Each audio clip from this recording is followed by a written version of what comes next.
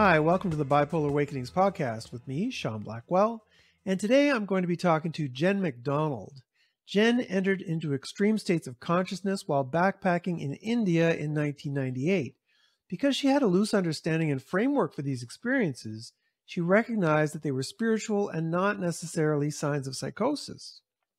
Jen came across my book, Am I Bipolar or Waking Up, about 10 years ago, and it validated many of her experiences. She even organized an event for me while I was back in Toronto a few years ago. For the past 24 years, Jen has been involved in several online groups that seek to validate, support, and even celebrate experiences similar to the ones we've had. Currently, she's working on a book that she hopes to reassure people in psycho-spiritual crisis that they're not crazy and they're not alone. I wanted to interview Jen because I thought she'd be a great person to go in depth with around the topic of spiritual experiences. Okay, so Jen, thanks for coming. Thank you, Sean. Thanks so much for having me. I really appreciate this opportunity. And I'm very grateful for everything that you've done over the past many, many years. The people that I've talked to in the community, pretty much all of them have cited your work as something that has had a huge impact on them. It's really helped them to navigate what they've been going through. It's really been reassuring for them. And it's provided them with a sense of empathy for their situation. Yeah, thanks. I appreciate it. Been getting a lot of that lately, especially on these podcasts. It's been pretty cool to hear. And so anyways, how did things start for you? We started by talking about this experience you had in India. If you could go into, a bit of a summary of what happened to you there. Yeah, sure. I had gone to India. This was my second time going to India. This was back in 98. And I had gone there with a specific intent to explore spirituality and the Indian ways of conceiving about the cosmos and reality. I was very, very curious about all these things. So it was one of those get more than what you ask for situations. Because, yeah. Heard that before. yeah, this comes up a lot. So yeah, I was in Rajasthan and I wasn't meditating. I wasn't taking any drugs. I was just walking down the street one day and I felt this very perceptible crack in my consciousness. All of a sudden I shifted into another way of experiencing things. And I thought, oh, this is weird. This is strange, but things didn't really escalate for a couple of weeks. So I still continued to travel in India. And then it seemed to me that my consciousness was expanding. And the best way I can describe it is that it was expanding and embracing all things. So the ego Jen that I was familiar with was starting to dissolve. And I was starting to become the cosmos, the universe, everything. So at that point, I was in India and I thought, okay, I better get back to my mom's in Mississauga, Canada, because this seems like could be possibly a very serious situation. And so the process of buying a ticket to get back to Canada was quite interesting and challenging because I was in these altered states and I had started to see synchronicities everywhere. I had started to lose my sense of Jen as an individual. I remember I was in a train station in Ahmedabad and I walked into the train station and there was something about the structure of the train station that really resonated with me. And I started recalling these dreams that I had had maybe even a year before that about a train station and a structure collapsing. Thought, oh, my self-schema, my self, what I think makes up myself is collapsing. So I was very happy, first of all, to get those little hints from dream that had happened in the past, and then to be getting out of India.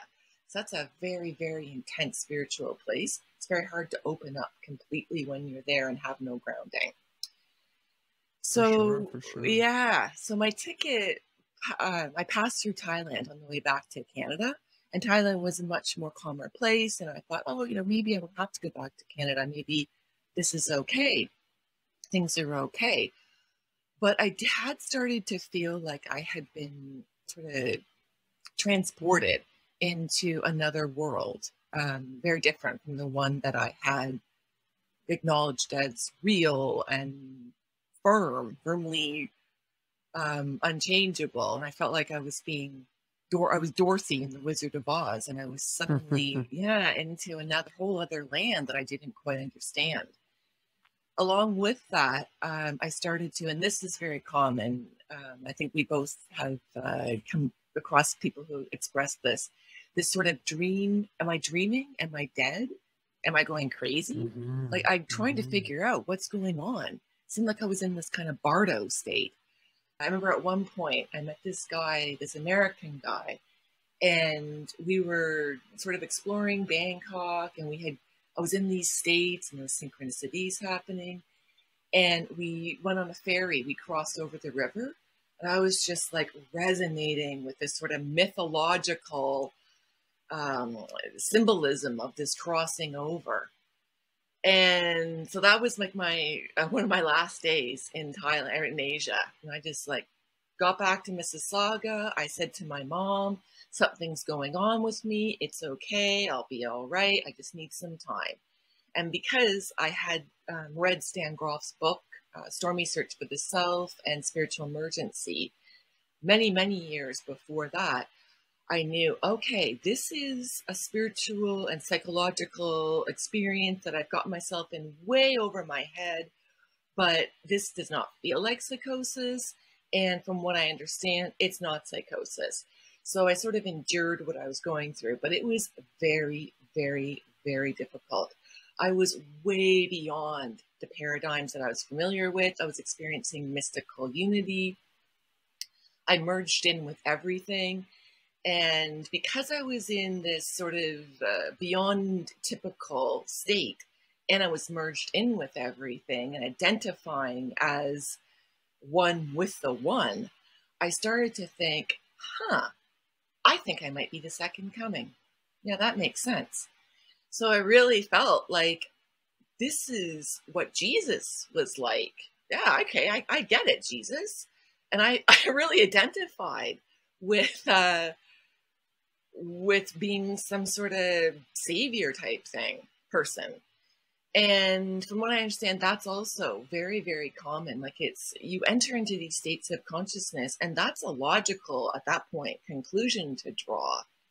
However, it's also maybe not the best thing to go around telling people. And I really had to seriously, I had to keep my lips sealed, because I felt like I had this big message to deliver to everyone. But I also felt like, I'm going to draw a lot of attention to myself if I start saying these things. It's going to be hard for people not to feel so concerned that they would send me to a psychiatrist. Yeah, right. Okay, yeah. Another couple of things at this point.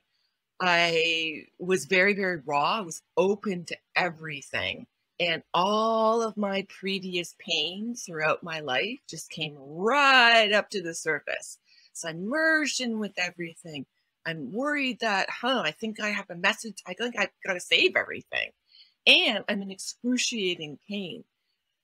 But at the same time, I apprehended that the only way out of this was through it. There was no aborting what was going on. And I also felt like I was being guided at certain points, and there was benevolent forces supporting me. So although I feared that I might not be able to get back from where I was, I also felt like I was supported in where I was. And the last couple of things I want to bring up that really sort of distinguished this time of my life, and also that from talking to people over the past 24 years seem very, very common and very pathologized, is this opening up. People say, it seemed like I was seeing more, and the way or what I was experiencing seemed realer than real, which I find very interesting. I think it was even Chris Cole that said he felt like he had tapped into something greater and that most people just weren't aware of. So that was occurring as well. And I just remained very open and curious, and I'm still very curious. I did end up going into the psych system at one point because I had been living in these states and just sort of managing. I was really just managing, you know? And I was working with high needs students, very challenged kids, you know, people with autism and fetal alcohol syndrome. So they're very, very difficult to work with. And after 10 years of being in these altered states, I started to really, really burn out. You know, like I noticed like I was putting my keys in the fridge. I was crying, like just bursting out in tears. So I went to the psych ward because I knew, or in Emerge. I went to Emerge, and I said I need to be admitted into a psych department just for rest. Yeah, but I knew that that wasn't really gonna be enough to get me a bed. So they said, you know, do you think you're gonna hurt someone? And I said, yes, I do, even though I didn't at all, and I never have. But if you need to get a bed, if you need to be somewhere where you're not crying all the time and you're not burning yourself out after having lived in these states, that's the way to do it. So I was given in the psych hospital a diagnosis of schizophrenia, which they based on the fact that I had said that I merged in with everything and everything was one. So I just, you know, I was describing my spiritual experiences to them, and they had no framework for it, no understanding of it. But what was more of a shame, you know, really disheartening, was I was explaining to them the purposeful processes that were going on, the value to what I was experiencing. Yes, I needed a rest. Yes, I was very overworked, and the condition that I was in was very challenging. But I was explaining to them these processes that were they had all the material that was brought up from my unconscious.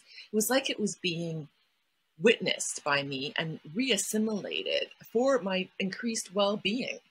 And they had no place for that. They just were looking, I felt like they were looking to pathologize things that I was expressing that they didn't have an understanding of. And it really, I really feel pained by this, you know, the situation of being marginalized and invalidated, not having purposeful experiences recognized and supported, which is why I've been involved in these groups for so long, which is why I want to write a book about these things, to depathologize and to demystify them, and to offer people support in what could potentially be a beneficial experience.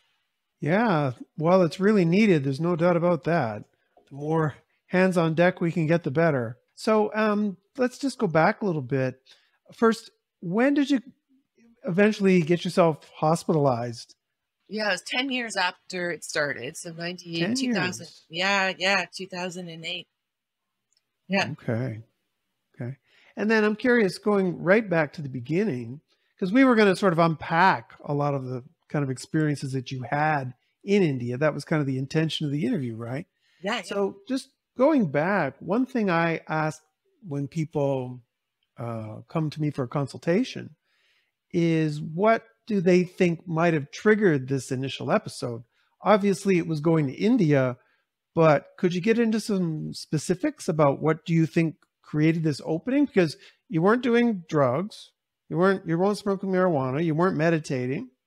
So you're just walking along on the street, and then boom, this thing happens, right? Yeah. Or the beginning of it. So what do you think was going on that was sort of unlocking you to a certain degree? Yeah. The precursor, I would say, is when I had gone to India in, I think it was 95, let's say, the first time that I'd gone there, I, for the first time, realized that I'm not the ego. I have an ego, but I'm not the ego. There's something else, like there's something more vast, like a true self, an awareness. And the other thing I realized when I was Hang there, on. So this was yeah, like a intellectual sort of grasping that you're not your ego that you were going no, through? yeah, right, right, right. It was an awareness. Like all of a sudden, like I just became aware. Oh, the thoughts about I am this, I am that, I am that. Those are just thoughts, and there's like a deeper essence to myself that's truer. So it allowed me to let go of some of the baggage around this ideas of Jen. I think I was like 20, I want to say 25 at the time. Mhm. So, I'd come from the childhood, not I had a fine childhood, but there was still, adverse experiences. And there was definitely a feeling of not knowing who I was. Yeah, I think this is a big thing. People in India walking around with their backpacks on, like, who am I? What is all this? Yeah. So that was So you me. were there sort of to find yourself. You were kind of on a Yeah, quest to find yeah, yourself. yeah, yeah, Okay. yeah. And the questions about like what is reality? Why is the Indian culture experiencing it much differently? So when I returned in 98, I was super focused on exploring these things, yeah? But I hadn't really even started. Like I had just arrived. And that's when Right. I So was walking. it was your second trip. Yeah, it was my second trip with a very strong intention to explore the what am I? What is reality? So in that first trip, nothing happened to you particularly shocking. No, not particularly. I mean, there Okay. was, but there wasn't, not to the extreme at all. Okay. And how many years apart were the trips? I'm gonna say three. 3 years apart? Yeah, 3 or 4. Were you a hippie at heart? No, I don't think so. Or at least before I went to India the first time, I'd never really heard of spirituality, and I grew up in the suburbs. We didn't like explore spirituality. So it was like the opening to like the spiritual and who am I? Yeah, that really, not a hippie, but very interested in these things. But you had to have this interest in spirituality before you went to India the first time. It wasn't like you decided to go No, to India and then found it. You no, I no? am. I was living in Oxford, England, yeah, at the time, Mm. backpacking, and I had a 20-something breakup, and I was devastated. Like just the bottom of my world had fallen out. So I hadn't heard about spirituality, but these friends of mine in England had heard about spirituality and they'd all been to India. They're like, we know what to do. Get yourself over to India. That'll cure your heartache. And so Wow. that's what segued into the So your first trip to India was kind of to get over a breakup, oh yeah, it was. and you were just taking you you were just taking the advice of some friends of yours in England to Yeah, recover. You went off to India, and that sort of was the first step that sort of showed you a new door. And then you decided to go back 3 years later, and blew the door wide open. exactly. Something like that. Okay, wow. And you said that you had already read some of Stan Groff's work. Um, Yes, that was in the in between the India trips. I had gone to this place called the Transpersonal Institute in Toronto, I think and I know that place. yeah, yeah, it was on. I can't remember what it was, but yeah. So I gone there, and that was one of the books that I took I'd gone there just for workshops and courses, and that was one of the books they had was Stan Groff's "The Stormy Search for the Self," I think it was, and I think the Wow. So spiritual. that book, Stormy Search for Self, on the subject of spiritual emergency, you Yes, read before you had this opening. I was very So, lucky. so, so you were really educated on what could happen, which is quite a surprise because most people, when they read that book, like I did, read it after they've had their crisis. They express their crisis, and then a therapist says, "Well, you should really read this book," you know, and then they read the book to solve what was going on with them. But you had the sort of the playbook even before you had the crisis. Yeah, Uh, I was so lucky because I had that reassurance, I had that validation. I had, a little bit of framework for it. And during when I was going through what I was going through, my mind was desperately trying to figure out what is going on. And so I had Groff's book, and I also started to look at Jung because I felt like, okay, I think that red book might also be the same terrain. Like we might have experienced the same terrain. Right. And to give a little backstory for people, the red book was basically a therapeutic process that Carl Jung put himself through when he recognized that he was going through something similar to what was being labeled as schizophrenia.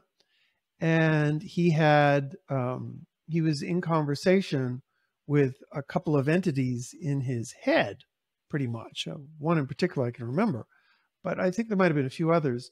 And he would write all this stuff down, but he was also doing amazing artwork during this time to work through his process. Mm-hmm. And his family kept this book under lock and key, I think in a safety deposit box, and would not release it to the public because they thought it would destroy his career. And they only released it when they thought that the culture was ready to accept what he was talking about. I think he died in 1962. So they sort of locked the book up in 1962, and then they printed it out around 2009 or something. And I'll be honest, my perspective is that the text is pretty personal. It's not an easy text to read because you're not really sure what he's talking about a lot of the time. But the artwork is spectacular and completely original. He was a really gifted artist, and he'll probably not be recognized for that. But amazing book, yeah. Yeah. So going back to your story, okay. So you have this sort of death of the ego experience, but you were completely better prepared than any person I've ever met for having this kind of thing, because you've read The Stormy Search for Self. You've been to India the previous years or 3 years earlier. And so what was the first sort of spiritual experience that hit you? I'd have to say, I guess, realizing that I was one with everything.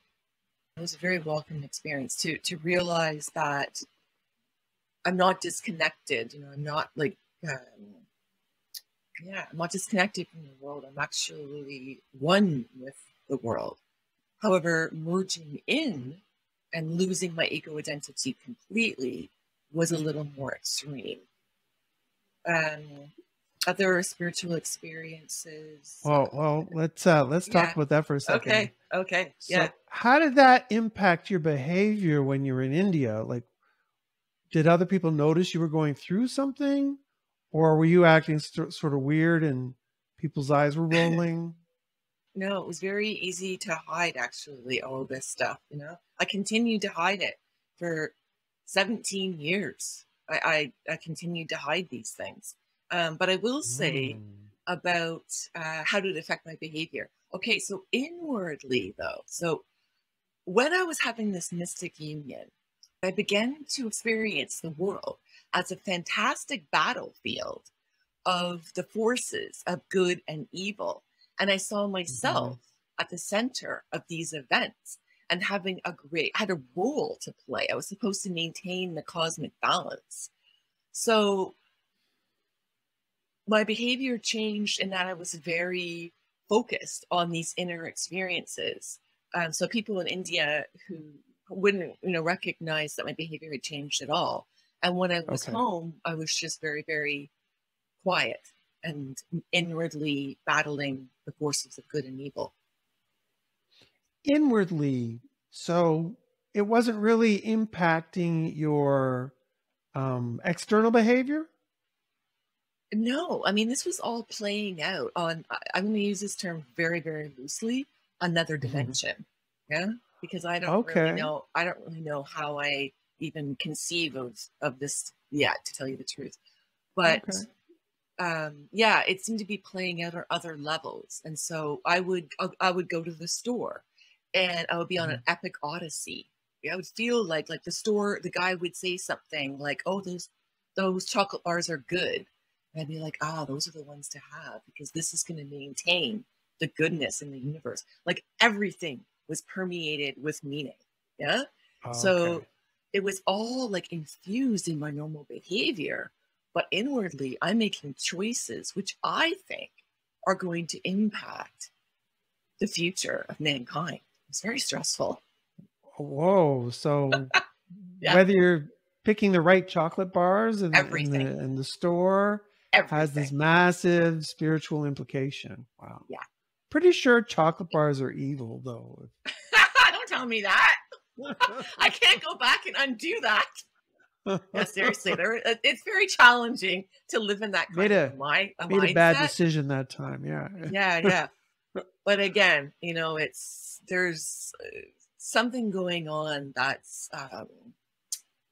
it's not easy to kind of label as one thing or another. Okay. And so this thing about going like balancing the universe and cosmic consciousness, good versus evil, was continually for 17 years? That was lessened. It just sort of ebbed away, decreased. Yeah. Okay. Over Started to fade, maybe, huh? yeah, it started to fade over maybe say 7, 8 years, maybe 9 years. And what had led me to go into the psych ward was I recognized this later after reading Catherine Lucas's book, in case of spiritual emergency, I think it is. In case of spiritual emergency? Yeah. I think Yeah, that's it. yeah, yeah. So after I got out of the psych hospital, I ordered her book and I read the part that she writes about the return. It's like the return. That's it. So I had departed, everything that I'd known, got Hmm. myself into this very challenging place, like state of consciousness, and I don't know what was happening, activation of the psyche. And I was working with these kids, I was just pushing myself. And that's when I, started crying all the time. And I realized, okay, I need a break. And then when I was reading Catherine Lucas's book, I thought, oh, I needed to return. Like I needed to not be saving the world anymore. I needed to be in a more typical state of consciousness, which took Oh, another, okay. which took another like 7 years. So how long were you in this state until you decided you needed to return? 10 years. 10 years. Okay. And By then the took way, shout out to 7 Catherine. Yeah. Yeah, shout out to Catherine G. Lucas. Hi, Catherine. I hope you're watching. Hope you're listening. Yeah, and her book's very good on this subject too. So you read her book, and what was the return about? Okay, that I find interesting. Also, I find it interesting because I wasn't as I had already started to ebb away, and I wasn't in these intense states. I started to Mhm. get more of a distance from them. So I started writing about them. Okay, what the hell was going on all that time? And so the return, it was like coming down out of an expanded state of consciousness. But because I was curious and I had some distance from them, I still enter into those states of consciousness. So to me, it's sort Mhm. of a return into a typical way of being, way of being, Mhm. with access to these other states. Mm. Does it have anything to do with Joseph Campbell's story? The Hero with a Thousand Faces? Have you heard about that? Yeah. I read that and watched the Bill Moyers interviews.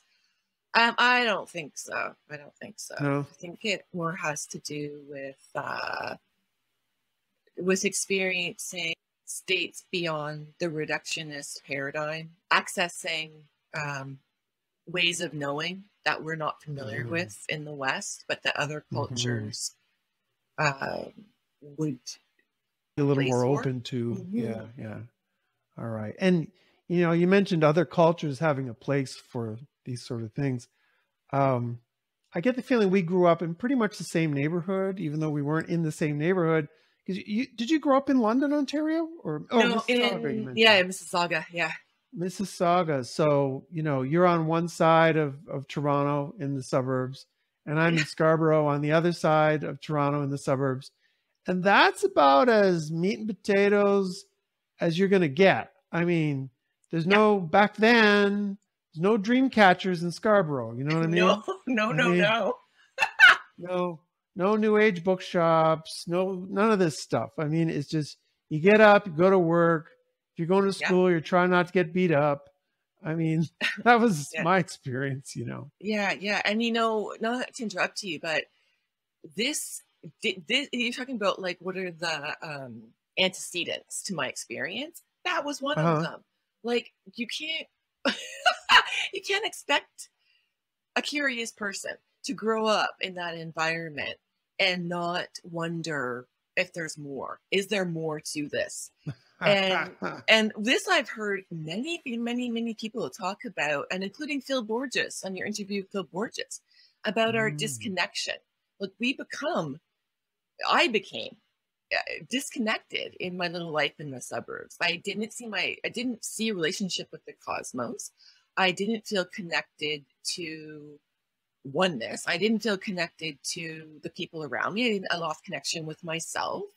I didn't feel connected to nature. So in that way, these experiences were very valuable to me because they brought me right back into that. Hmm. Well, and I guess for me to start, and I think a lot of kids in the suburbs went through this. Were you of the generation that watched the Brady Bunch, or are you a little Yeah, bit yeah, past that? we're the same generation, I'm I think. I'm Yeah, 56. Brady 54.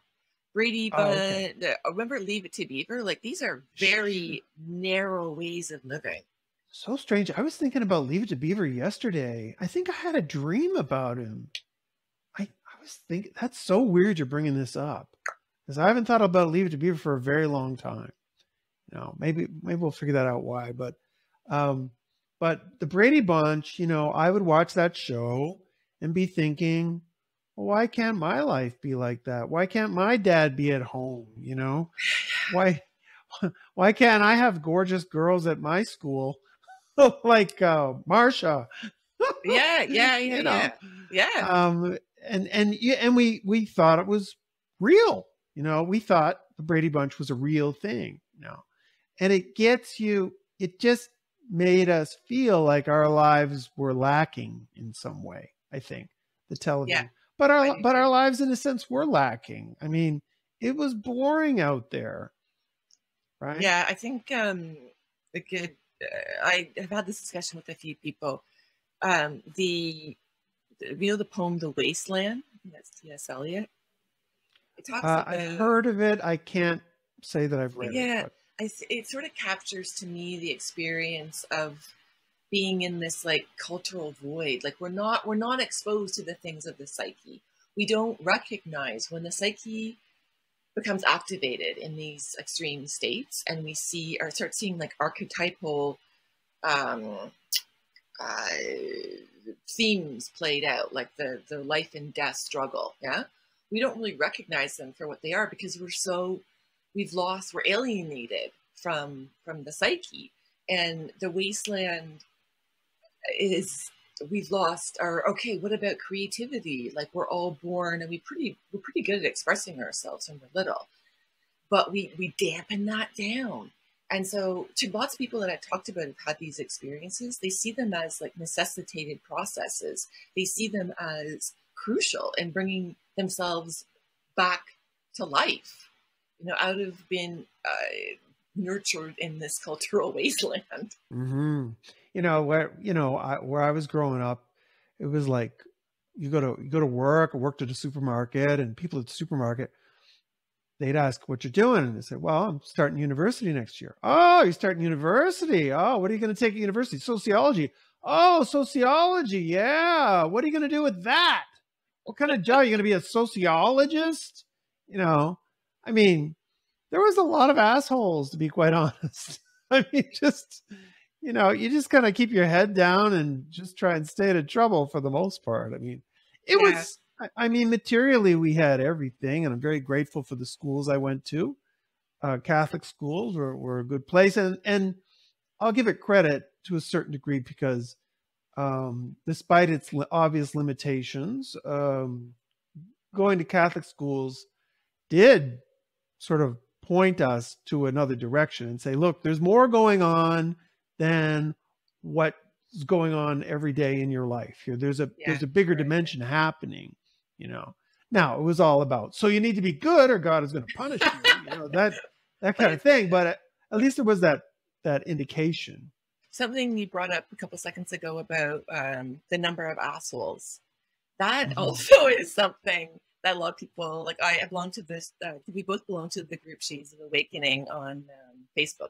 And a lot of people were talking about this in the context of when they went through their spiritual emergency or their extreme states, and all the material that was unconscious, all the painful material that was buried in them when it all surfaced, they realized, wow, this is a very harsh society.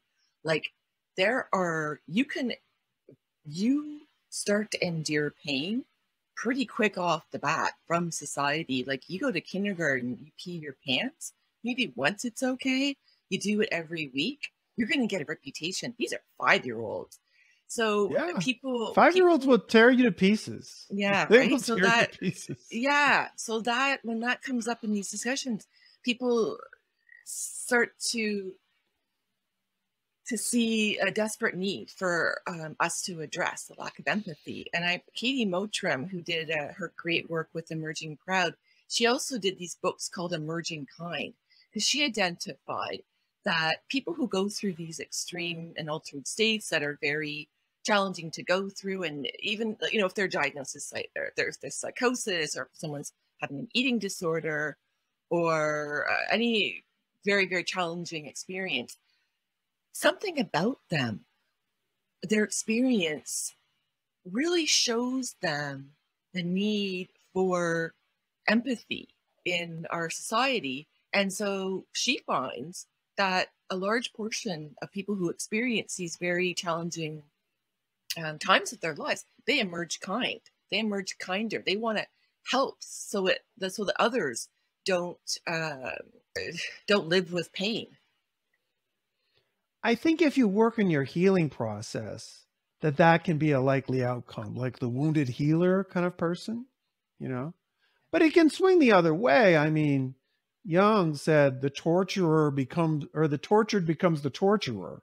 You know, I mean, a lot of people with brutal childhoods grow up to become brutal people themselves, but it's because they didn't get a chance to work on themselves, or they showed no interest, or they didn't care, you know. Yeah. Have you seen, I'll just recommend this show to anybody who wants to know what it was like to grow up in the 70s. Netflix, F is for Family. You know, you take in a few seasons of that and you really get the picture, you know. Okay. I've heard that. And there was this great scene, what my favorite scene in this show. This kid, he's getting beat up by the bullies at his school, and he's like 8 and the bullies are 10 or 12, something like this. And then his sister sees what's going on, and she runs home and she says, Billy's being bullied down at the school. And his big brother just gets up from the dining room table, runs down to the school, beats the hell out of these 12-year-old kids. And then his brother, who's been saved, looks at him and goes, thanks. And he just boosh, punches his brother in the stomach, and then he goes home. That was the 70s. You know, it was just violent and funny and like rough. Oh dear. And I think the further back you go, the worse it gets. I mean, you know, my uncles were in the wars, you know, World War II and World War I. Most of them came back with drinking problems. You know, we're not supposed to talk about these things. These are all taboo subjects. It's just why I love your show and the work you're doing, because now we're able to communicate what it was like to go through these experiences, and we're able to connect with people who are going through them and saying, oh, I thought I was the only one. Yeah. And mental disorders. I mean, like I said, that wartime generation, you just didn't talk about the war. You didn't talk about it. Yeah. It was over and never discussed, you know, for World War I, World or two vets, never discussed. And, you know, to put it again in context, another line from F is for Family, there was a scene where the family saw this murder, basically the kids and everybody saw this guy being destroyed by he ran through an airplane propeller, guts all over the place, something like this.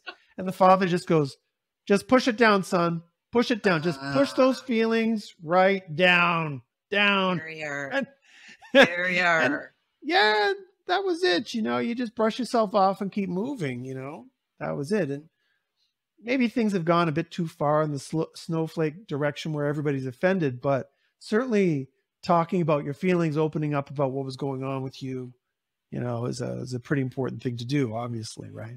Yeah. Yeah. What do you think came up for you that needed to heal?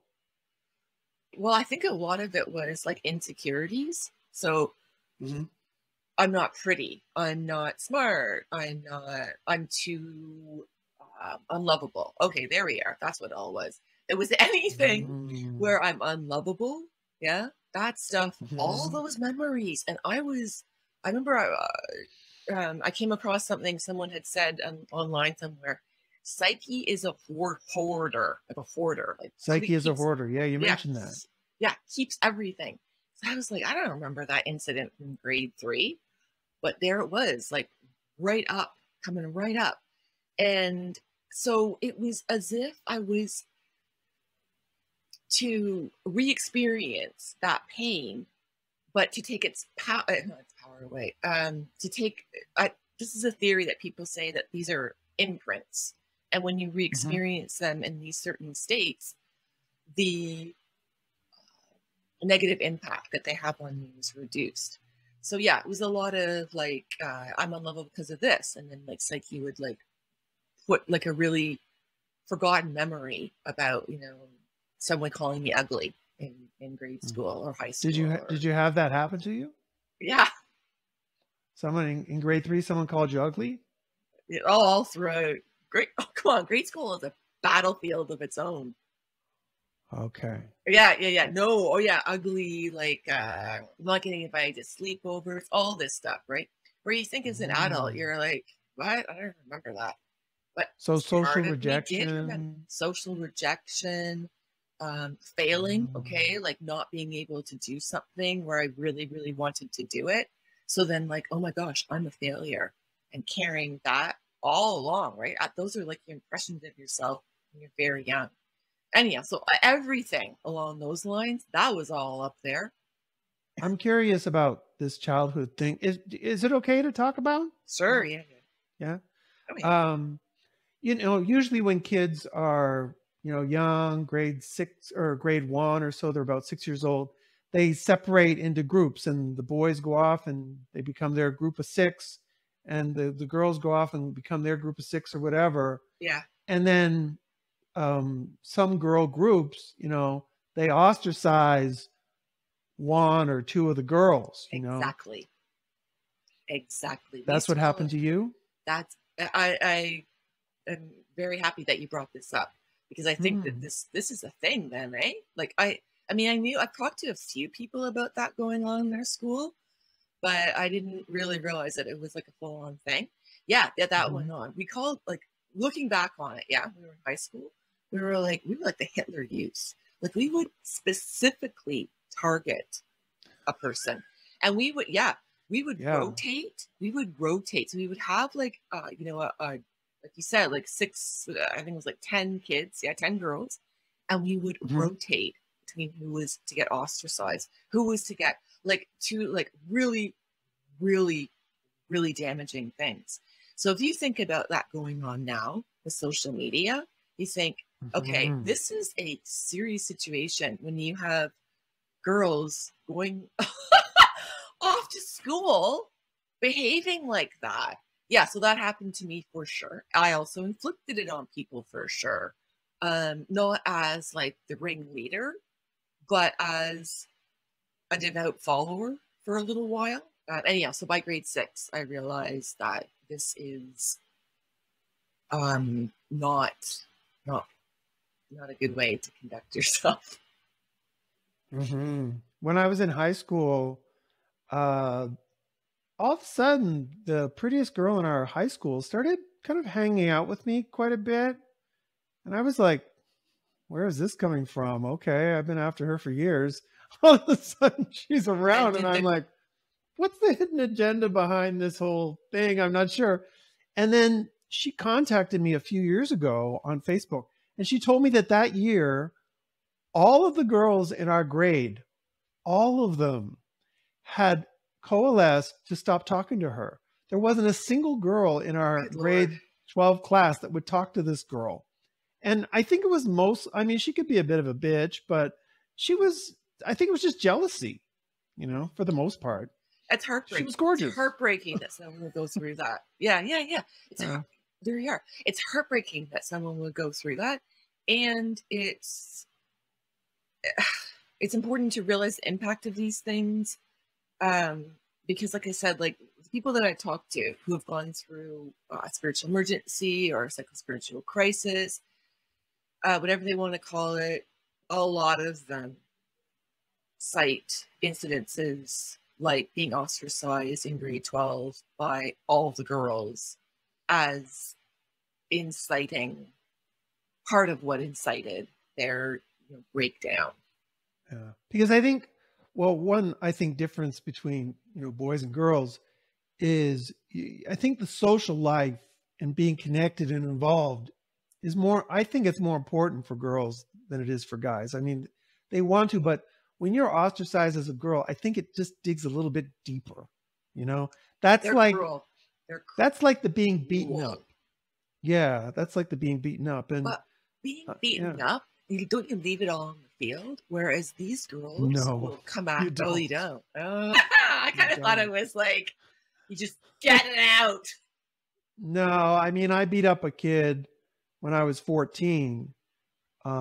He started the fight twice, and he thought he was going to get the neighborhood bully involved to beat me up. And the neighborhood bully came and said, I can't touch this kid. He's 14. I'm 16. I could go to jail. Like, this is how serious the situation was. And I beat him up again because I was angry that he brought the bully around. But he picked it. He said, his exact word, I can still remember his words. He said, I could take this faggot, that's the way it was. And I have not forgotten that, and I'm sure he hasn't either. There's a part of me that's still angry about it, to think about it. Like when I start to talk about it right here, angry about that happened, and I never realized it was. Because I won the fight, but I was still sort of traumatized by the whole experience. I had to hide for 9 months because I had kids looking for me that I didn't even know, from another school. They were hunting me. Yeah, that is a horrible experience to have. And Crazy, right? you're supposed to be like developing like growing ourselves and developing ourselves. Meanwhile, we're being attacked by our fellow classmates. Yeah. Yeah. Wow. We were going to talk about spiritual experiences, but this has taken a darker turn. I wanted to talk about the experience of I am Jesus. Oh, yeah. Well, let's get to that. Let's sort of bounce back from this horrific diversion. So, yeah, go ahead. Yeah. Okay. Well, the only reason I want to talk about it is because I feel like it's very, very common. Like I feel like people enter into these identifying with Jesus or a savior under many circumstances. Like you can be in a state, a meditation retreat, and your consciousness sort of shifts a little, and next thing you know, you're having these kind of openings to higher ways of being, and you feel like you're manifesting things all over the place, and you're one with everything, and then you draw the conclusion like I must be the second coming. But why I want to bring this up again is because I'm curious, because now that we are allowed to talk about these things, because places like your podcast and just a handful of others are giving us a place to share these things, that we can explore them more deeply and say, okay, well, what's going on? Like, what was going on that made you think that? Like, what were you in touch with? What were you opened up to? what was happening. Because if we really are in touch with something and there's a positive aspect that's real, and we are bringing more light to the world, or we are in touch with healing abilities, or we are able to bring forth potentials that we didn't recognize were even possible before. Let's explore these. But right now, what's happening is people they're not comfortable with sharing them. If they share them in the psych system, they're being pathologized. So there's very, very little chance of exploration. Now, I don't want to get into exploring them now. I just want to kind of bring that up as something that I hope to see more of in the future. So we can. Well, why not explore it now? I honestly, I don't know. I want to see these explored. I don't know, because I was seriously, every time I brought up spiritual things in the psych hospital, yeah, I was so heavily, I'm going to say pathologized, but that's not really describing a situation of, oh, that's not you. You're an idiot and you're sick. Yeah. Okay. Yeah. So that really became an obstacle to me fully exploring these things. And so I wanted how did it play out in India? So you're in India. You thought you were Jesus in India, or no? No, I thought I was Jesus by the time I got home. But when I had completely merged in with everything. So I was India. I was sort of walking around in this Bardo state, this dream dead crazy state, going something is happening. Do I need to get home? And then little situations I was in somewhere and I saw a TV screen and it said, "You're going crazy. You're losing your mind." It's TV. So those experiences of kind of where it seemed like the TV was talking to me and sharing what was going on intimately with me and more broadcasting it. Those kind of experiences were going on in India and continued for the 17 years. But I wasn't identifying as Jesus Christ. So now I've kind of brought up the fact about the TV talking to me. I could go on about that. About the what? The TV talking to me. Oh, the TV talking to you. Okay, I want to get there. But so when you had these intuitions that you were like the new second coming, yeah, still, again, a very internal process for you.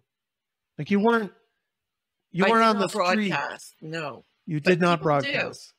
People do. David Lukoff, he tells his story there publicly. You are.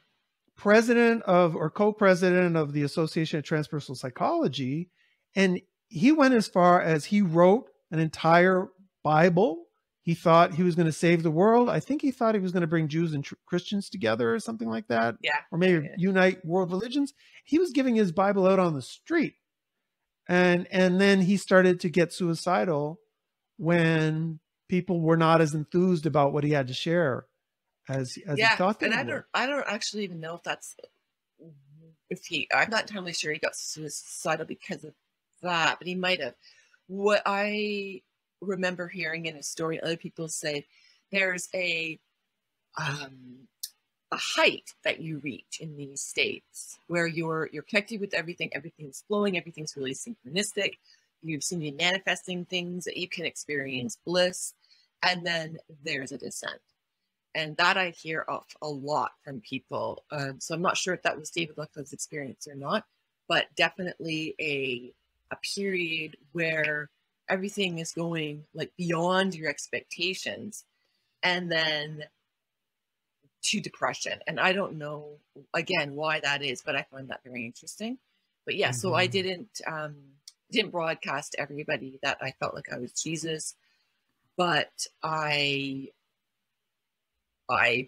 started praying a lot. I saw that everything was filled with divine love. Yeah.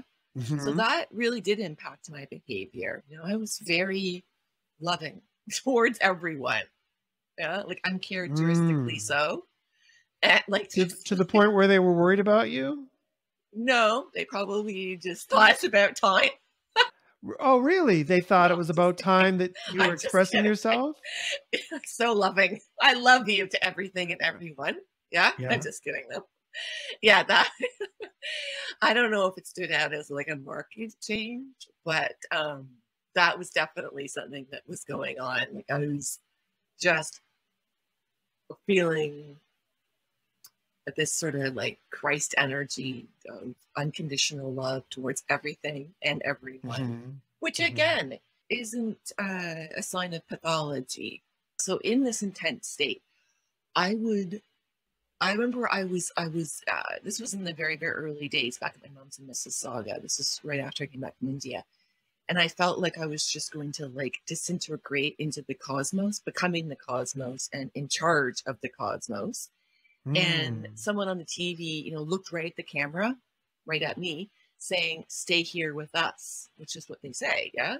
And I was like, "I'm Hmm. trying to, lady. I'm trying to stay in this like rational world. I'm getting like sucked out."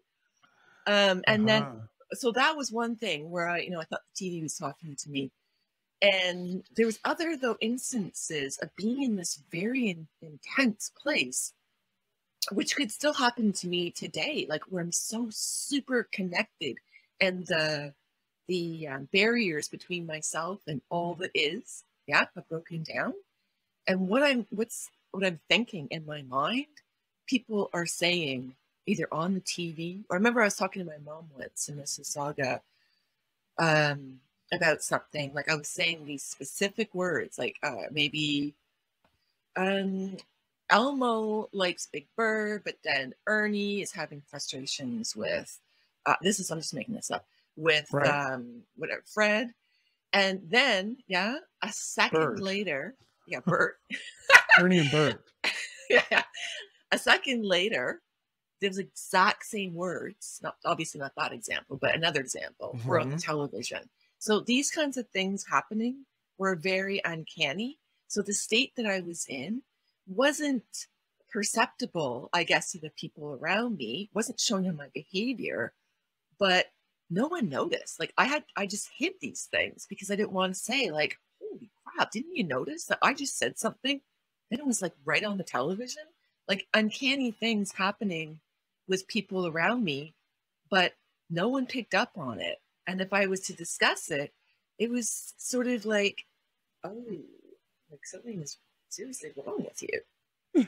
That still happens to me too. I mean, when my dad was in the hospital, because my dad died of sort of an Alzheimer's related kind of thing. It wasn't Alzheimer's, but it was something similar. We don't really know exactly what happened.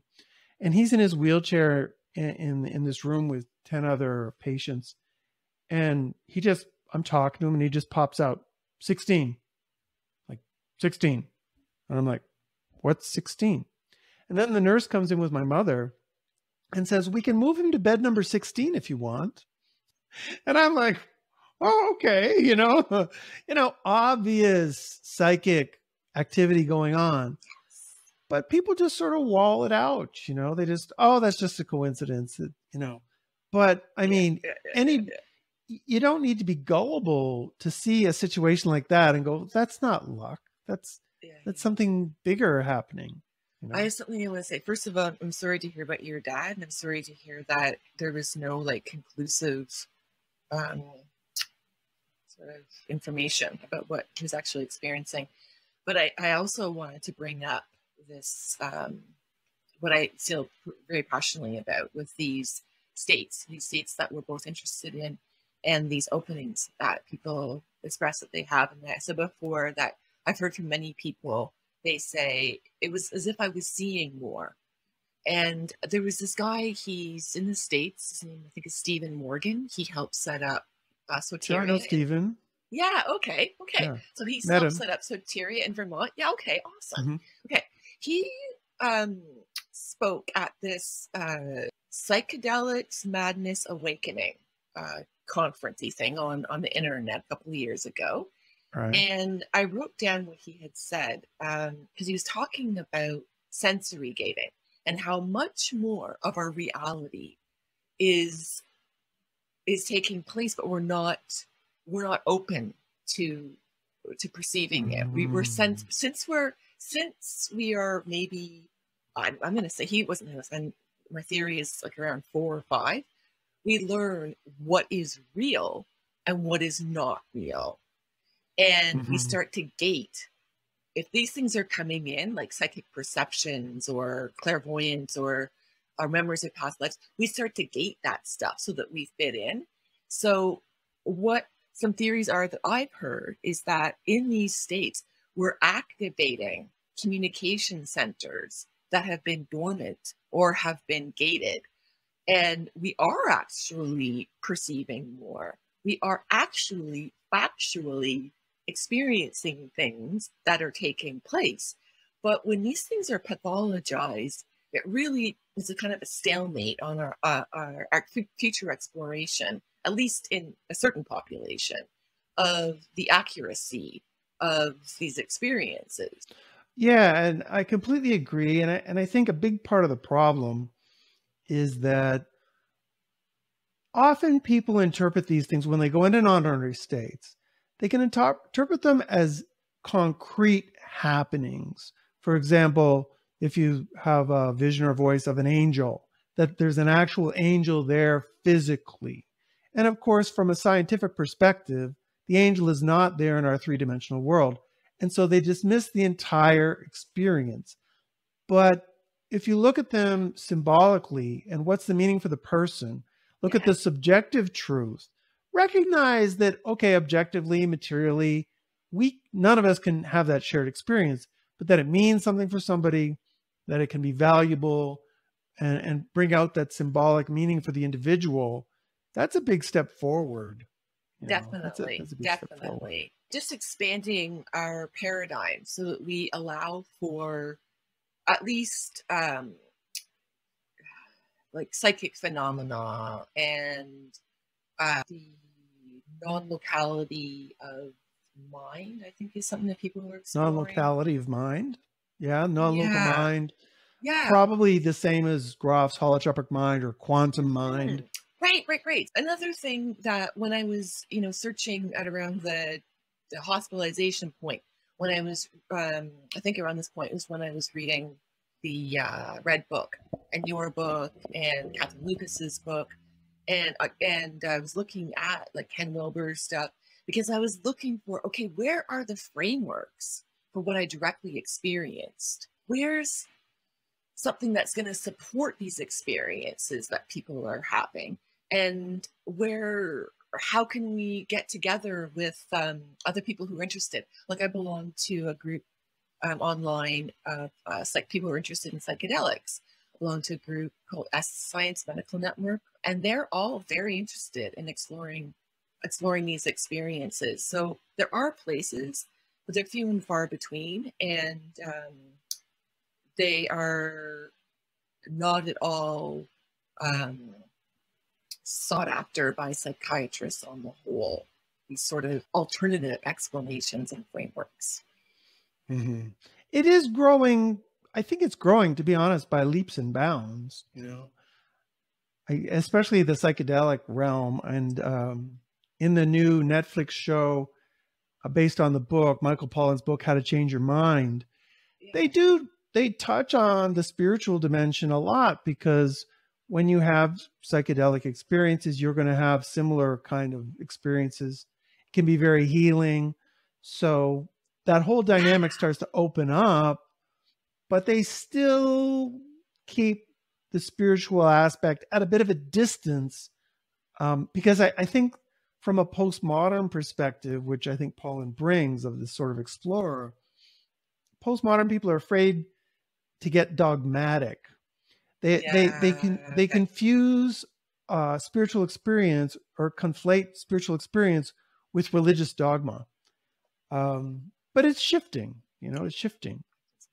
Okay, Jen, so it seems like we're at the end of our interview here. I just had one final question, which was, based on your 20 odd years of experience with this, do you have any advice you want to share with people who are going through something similar? Yeah, I do. The first thing to do is find a community. I belong to this group online called Shades of Awakening, or there's other communities that will support you through these things.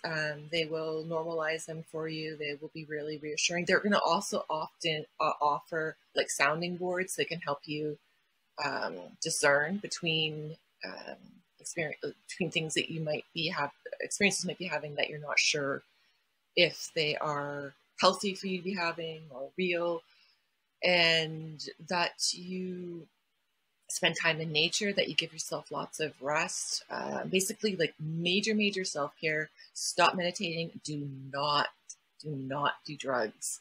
Drugs and these kinds of experiences, they're just going to accelerate it. I have a resource list of books, including Sean's. If you're interested, I can include it in the little comment section on YouTube or on. We'll put it on the description. Yeah. Okay. Yeah. So description box. Get resources. Know you're not alone, and take really good care of yourself. And you mentioned Shades of Awakening.